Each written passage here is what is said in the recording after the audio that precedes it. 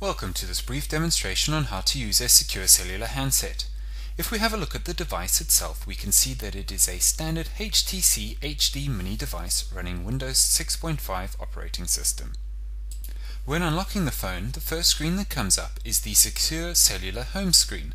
Unlike other secure or encrypted solutions on the market, Secure Cellular is not an application which sits on top of the existing OS, but rather we have gone inside the ROM of the device and have deeply embedded Secure Cellular into the OS of the device. To toggle between the Secure Cellular UI and the standard Windows 6.5 UI, all the user needs to do is to press the Windows button at the bottom of the device. When looking at the Windows UI, you can see that there are some of the normal Windows icons that you would expect on a 6.5 device, such as the Opera browser, Google Maps, Outlook, standard Windows dialer, etc. To go back to the Secure Cellular home screen, simply press the Home button at the bottom of the device. The Secure Cellular UI is in a grid format and easy to navigate around with only 9 icons. The most important of these icons is the status icon, as this reflects the connectivity status of the device with the encryption server. A green tick means that the device is connected through to the encryption server and is ready to make a call. By pressing the status icon, you can change the connection status of the device. To reconnect, simply press the icon again and wait for the green tick to appear.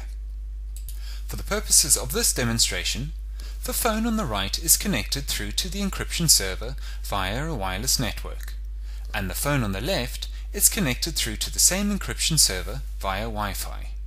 A Secure Cellular converts, encrypts and compresses voice into a 5 kilobit data stream. We are extremely flexible on which method of transport is to be used, and means that calls can be made over a wireless network, Wi-Fi, or even using satellite as backhaul.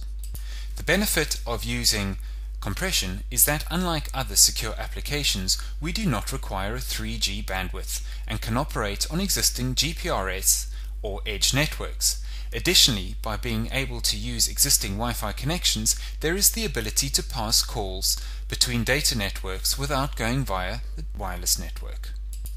As voice is converted to data, it means that voice can now be treated like any other data packet and can be buffered for when there is a poor quality signal. This means that there is no voice dropout. A user is able to pass from a Wi-Fi coverage area onto a wireless network and back again without the call being dropped, or indeed any packets being lost. The only noticeable effect will be a temporary increase in the delay while handover takes place. Now let's have a look on how to use the device. There are 2 methods in which to make a call. One is by typing in the full secure number, or the other by using the secure contacts. I will demonstrate how to make a call from secure contacts. Pressing the secure contacts icon, you are prompted to enter a password to unlock access to the contacts. Once unlocked, a list of preset contacts is visible. Select the contact, then call secure. Once the call is answered, a key exchange will take place between the devices. The key exchange uses a 4096-bit algorithm called Diffie-Hellman. Please note the calling number. This is the secure number and this is bonded to the device. This means that you can put in any carrier SIM and the secure number will always stay the same for that device. Once the key exchange is completed successfully, a You Say Partner Says window will open.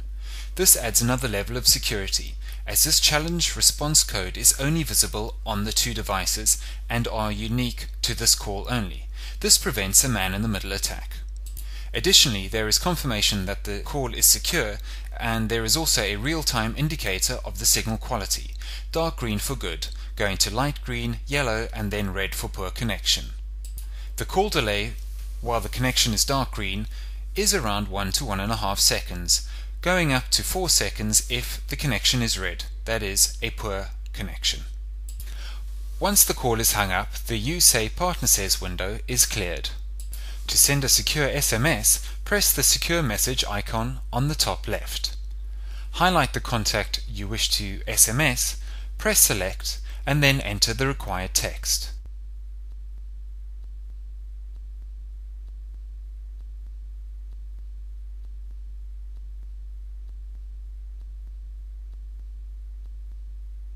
Once the send button is pressed, you can see the SMS being encrypted, compressed, and then sent. When the SMS arrives on the recipient device, press read and the SMS will be displayed. If the phone is locked, the user will be required to enter a secure cellular password before being able to read the SMS. To reply, press Menu and enter the required text.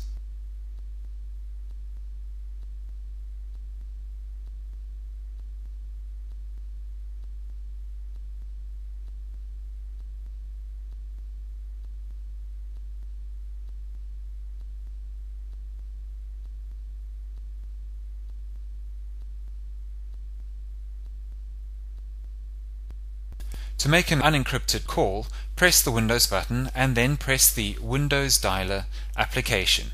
As you can see, the standard dialer application is launched together with options to make a call or send an SMS from your contact list, etc. Of course, the user also has the ability to use all the other applications, depending on which is allowed under the security settings of the device. That concludes our brief demonstration. Thanks for watching.